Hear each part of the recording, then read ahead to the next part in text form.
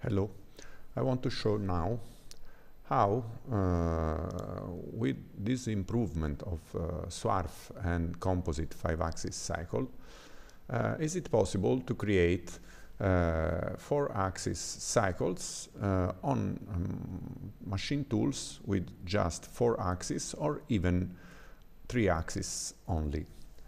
Now I activated a license called FreeForm 4+1 that enable the composite and swarf cycles also on machine tools with less than 5 axes. I have this part that is to be machined with a swarf cycle.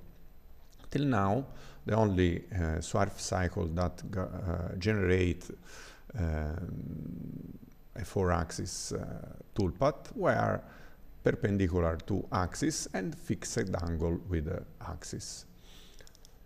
Now, is it possible to change the synchronization rule and to use any of these rules, just providing that we specify this new angle limitation. This option has been introduced just to allow to use any synchronization rule also with 4-axis machine. For instance, now I selected adapt TIA tool axis for best fit, and I selected fixed angle with x-axis 90 degrees. I validate, and I can now simulate the toolpath.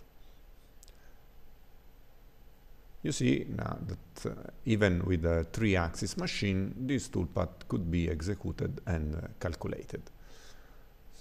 The same for the fixed angle and also for the radial around the x-axis. In this case, I used the rallet, directly the rallet, and if I select rebuild, I get an error because I didn't specify the limits.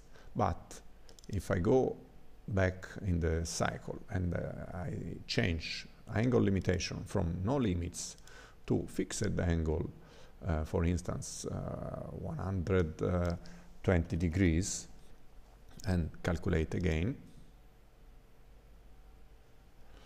I get my toolpath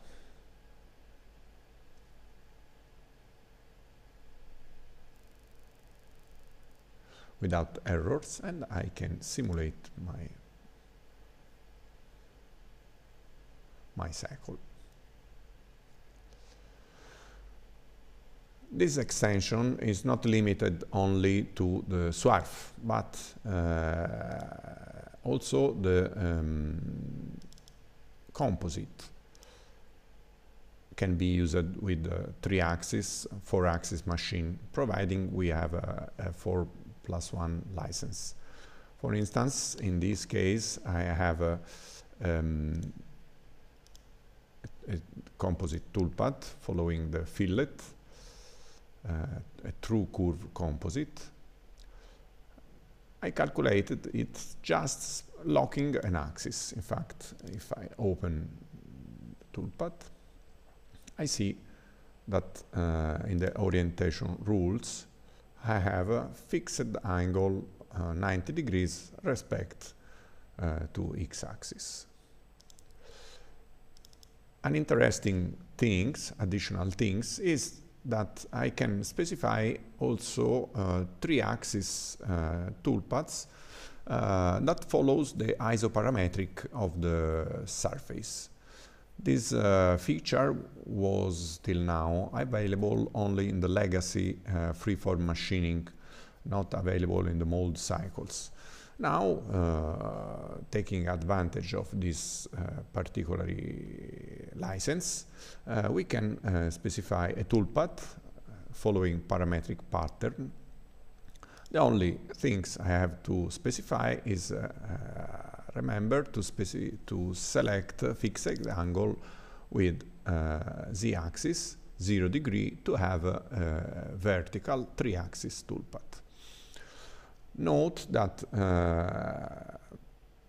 also with the fixed to fixture plane I can get a vertical toolpath, but it's not the same. This new license 4+1 is valid only if you specify fixed angle. This is an internal rule, but it's not the same. If you say fixed to fixture plane, it's still a 5-axis operation.